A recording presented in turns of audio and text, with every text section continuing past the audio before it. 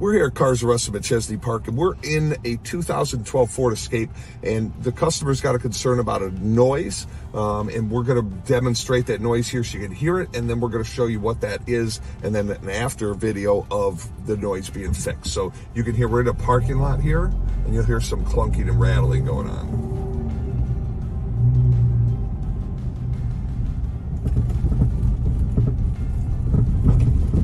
Right there, that popping sound, you can hear that. Kind of sounds like a rattle. So we'll get under the vehicle once we identify what that noise is, then we'll bring you in on the video, and then we'll show you the after with that noise fixed as well.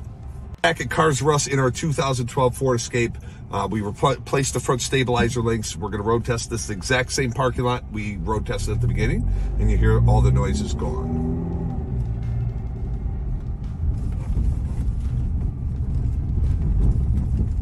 So right over those bumps, we had that popping sound. Some people say a rattle, a clunk, something like that. That noise is gone, so problem fixed. Thanks, tune in for our next video. Now underneath the 2012 Ford Escape, and we actually were inspecting our stabilizer links here.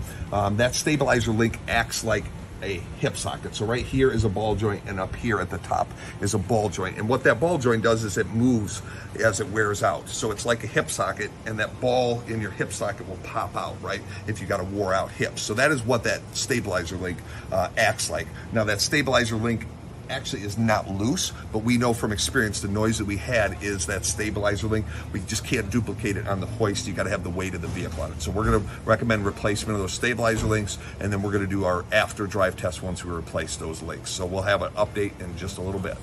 877-4277